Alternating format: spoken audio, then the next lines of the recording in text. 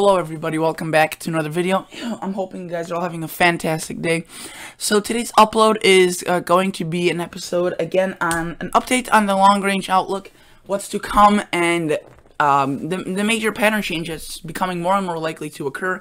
More models are starting to show it, and this Climate Prediction Center is also starting to really take a good grasp on it, and everything's coming together. Before we do get into this video, I would really ask you guys, I would be greatly appreciated if you considered subscribing to this channel. I obviously recommend it. I'm the owner of this channel, but I mean, you could ask some other people. They really love this channel, and in my opinion, it's worthwhile to subscribe. It's free. All you gotta do is click that subscribe button. If you're not convinced yet, you know, and you just like this video, at least like the video, and then you could go and check out the channel and then consider subscribing. So let's look at the past 72 hours. What are we looking at right now? Okay, so we're at negative 72 hours. We were in a little bit of a chilly air mass. You could see that some of this cooler air was across the parts of the United States. This is Thursday now. This is getting recorded on Friday. You can see it's starting to like kind of wind away, not really hot anymore, or I should say not really cool anymore. Some of this, I think the GFS is a little bit underwhelming on some of this warmth. I think it'll be mainly a little bit warmer across much of the country across Sunday. Monday, though, you can see the GFS is still showing those blue anomalies during the day. They're showing below average temperatures, which I'm not too convinced about, but as of now, you can see that this is what they're showing. So I would say on the chillier side, but definitely I don't think it's going to be cold, you know, way below average for this time of the year for the next couple of days, but definitely not, you know, not, I mean, warm. It's not going to be hot, no heat waves. But then notice how we see this feature right here. It's coming down from around, this is next Friday, next weekend. You can see it's this nice feature. It's a high pressure that's driving itself downwards, and you can see it's spinning around. And this is driving the winds down to the south while the two air masses meet, and you can see that if we keep going forward, this eventually spills into the U.S., into the northern U.S. Notice some pretty good anomalies over there. That is, you know, possibly 20 degrees below average right there, and it just continues to spill. And look at that right there. This is possibly a very big one. That could actually make its way fairly down into the southern U.S. Very, very defined trough. It's digging down into the U.S. and starting more at a westward axis. So it's or I should say, you know, just it's starting off in a more westward position, so it allows it to scrape many of these locations with the cooler temperatures. And watch as we put this into motion. Yeah, granted, this is very far out, but many of the models are already showing us. Look at it, starting to dig its way. Look at those anomalies. That is almost like a winter blast.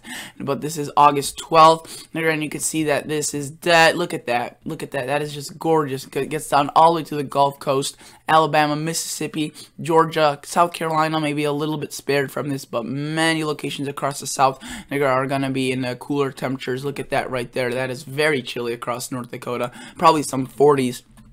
And then we could be looking at a little bit of a break, but if we look up at the northern hemisphere, there's more reinforcements coming.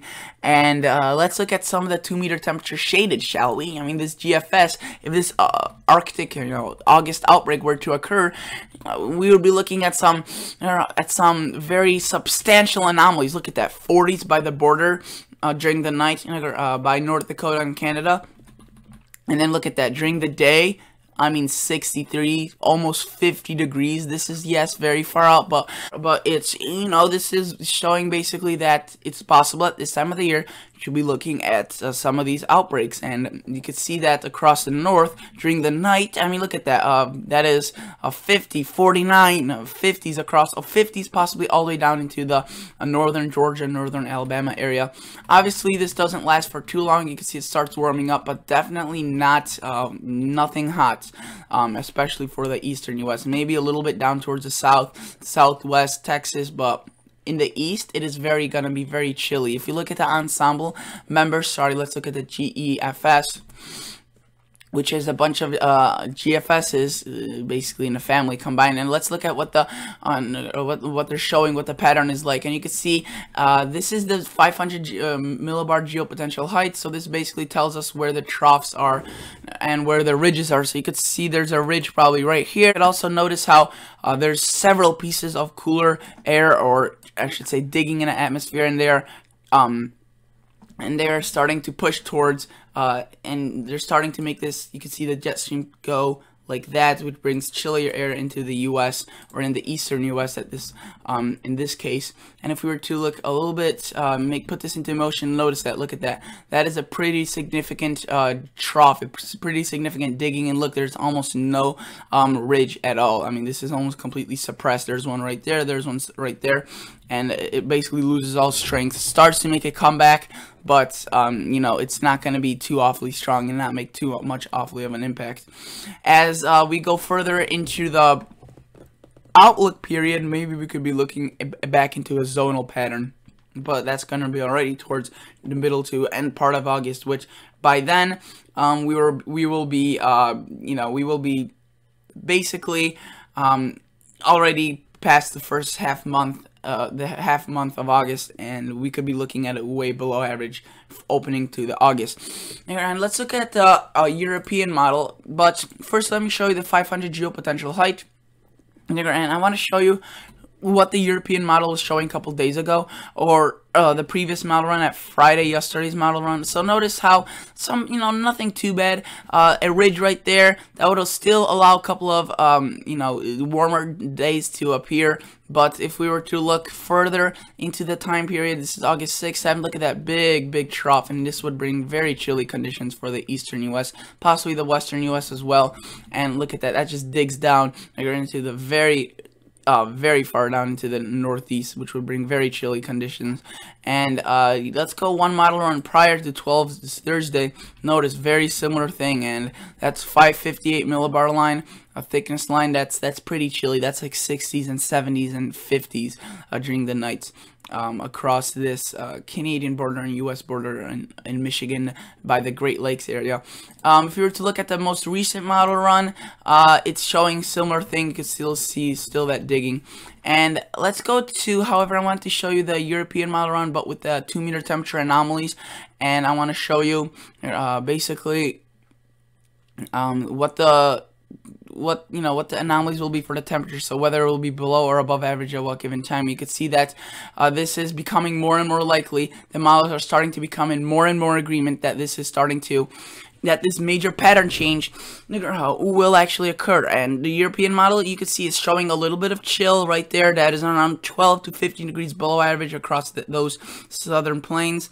But notice how there's a little bit of warming, some above average temperatures across the north and the Great Lakes. And I think there will be across the next couple of days through Sunday, Monday, but then we start seeing that big troughing pattern. Look at that, this blue just outbreaks and or just lets loose and really digs into the U.S. And this is again the European model, so this isn't the GFS, and you can see it's also showing those fairly big anomalies across the northeast with a little bit of warming. But notice how there's another interesting feature right there starting to break through, which we could be looking at some significant cooling yet again.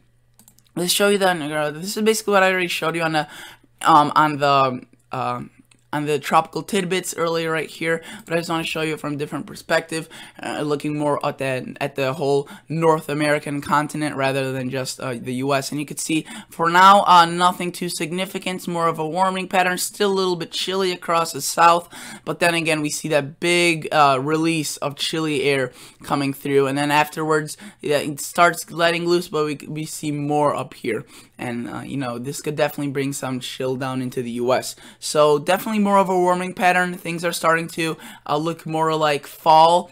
And this is not just, one model. This is several models. Let's go to a different ensemble group, the EPS. And you can see still showing a very similar thing, that digging in. And you can see that would send the jet stream to go something like this up here, possibly warmer conditions right there, and then cooler conditions right there. It should be something more like that, actually. And if we look at the 6 to 10 day outlook for the Climate Prediction Center, you can see that they're showing this blue right here, these normal temperatures right there. Sorry about that, it paused there for a second, but if you look at the 8 to 14 day outlook, you can see it expands this blue, and this basically starts making its way further and further down into the US. Notice it's still a little bit warmer across the south. I think this is over exaggerated. I don't think it'll be this this above average, you know, this warm with such high confidence across the south. I would rather limit it to maybe something like this.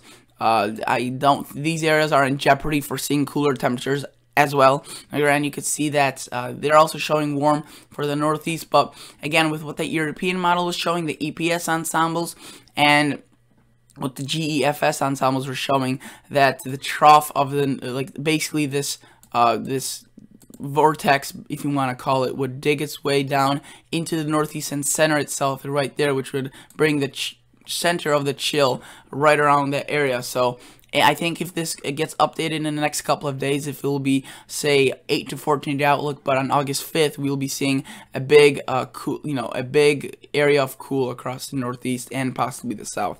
So thank you guys so much for watching. Consider liking the video, consider subscribing to this channel, and I'll catch you all guys on the next episode. See ya. Bye.